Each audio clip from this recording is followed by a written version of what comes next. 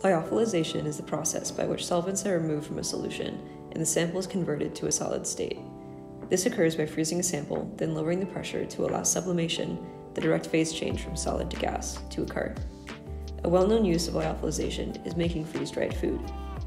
In the lab, it is important to know if your sample and solvent are compatible with the lyophilizer. Do your research before you lyophilize a sample. Before using the lyophilizer, check the oil levels of the vacuum pump. The line of oil should be between the top and bottom lines correlating to the white block. If the oil is low, you will need to change or top off the oil first. After you have checked the oil, make sure that your sample is prepared. If you are lyophilizing a peptide sample, we typically dissolve the peptide in a 50-50 solution of acetonitrile and water. Your dissolved sample must be completely frozen before it is placed on the instrument, so if you want to expedite the process, you may place your sample on dry ice. While you freeze your sample, prepare the lyophilizer for use. Remove the drainage tube and remove any residual water from the condenser using a paper towel. Close the front door tightly and make sure that all of the white valves are in the closed position. Turn on the instrument using the switch on the back of the instrument. Press the condenser button. The bottom line of lights should go from red to green in a few minutes. The temperature should go from 20 degrees Celsius to -60 once the lights are green. This temperature will continue to decrease from there. Once the condenser lights have reached green, press the vacuum button. Stay to watch the top row of lights go from red to green. The pressure should go from 760 torr to 26 millitorr. Once the vacuum is established, you can prepare your sample to be added to the instrument. Place a chem wipe over the top of your sample vial and secure it with a rubber band. Making sure that your sample is completely frozen, place it in a jar and connect it to one of the valves. Turn the valve to the open position.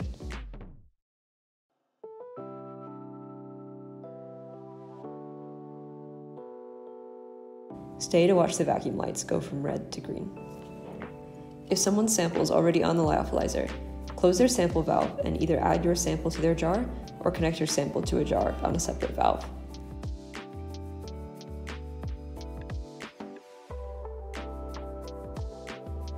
Open your sample valve and wait for the vacuum to fully establish before reopening the other sample's valve. Make sure that the vacuum is fully established before leaving the instrument. Depending on the size of your sample, it should take approximately 24 hours for your sample to completely lyophilize. When you are ready to remove your sample, close the sample valve and remove your sample. Next, turn off the vacuum and condenser before opening a white valve to release the pressure. You should hear a hissing noise.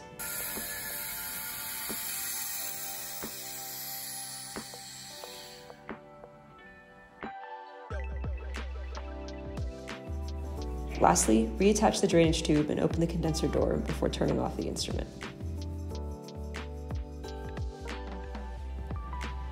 If you lyophilized a peptide sample, ideally a white fluffy powder should form. If your sample tube appears empty or only a small amount of peptide is visible, you can redissolve your sample and reattempt lyophilization.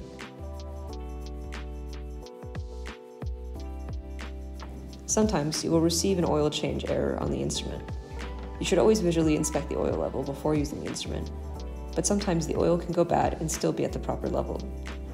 If the lyophilizer is having difficulty pulling a vacuum or won't pull a vacuum at all, this can be a sign that the oil needs to be changed.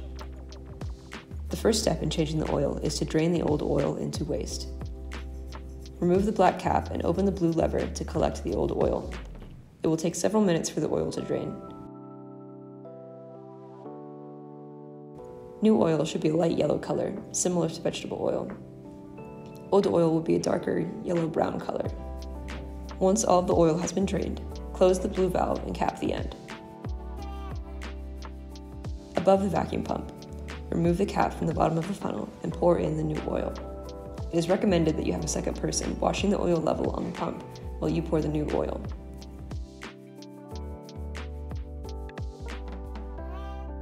Once the oil is as close as possible to the top line without going over, replace the cap. On the instrument, you will need to reset the oil by pressing Menu, then going to User Options, Vacuum Pump Maintenance, then Current Hour, and press Menu to reset it. If you don't reset the hours, the oil change alarm will not turn off. Remember to fill out the oil change sheet on the side of the instrument.